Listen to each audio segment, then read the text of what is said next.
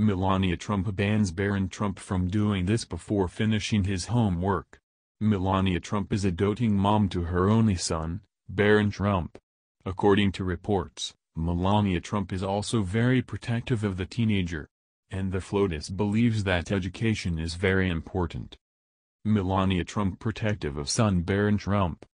As such, the First Lady decided to move into the White House only after Barron finished his schooling. This way, he wouldn't have had to transfer to a different school towards the end of the school years. According to reports, Melania also monitors Barron whenever he does his homework. And she set the rule that her son couldn't play Xbox until after he completes his assignments. Melania Trump talks about being a mom to Barron Trump. During a previous interview with Parenting, the FLOTUS said that she's a full-time mom, and this is her first job. The most important job ever. I started my business when he started school, she said. While speaking with People, the First Lady also said that she likes to be hands-on with her son.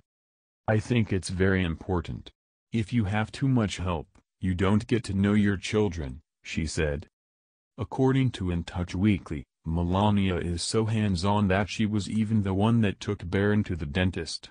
She also spent her Saturdays while Barron growing up by recording him while he plays baseball in Central Park.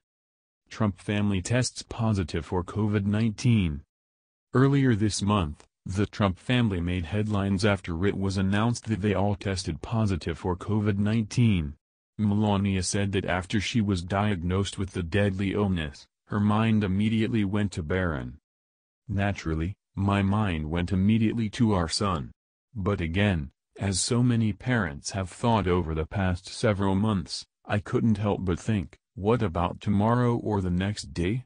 My fear came true when he was tested again and it came back positive.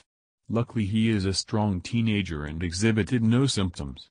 In one way I was glad the three of us went through this at the same time so we could take care of one another and spend time together, she said. This week, the FLOTUS made headlines after she tweeted a video of herself talking about Donald Trump and his administration's efforts to support the gay community. I was shocked to discover that some of these powerful people have tried to paint my husband as anti-gay or against equality.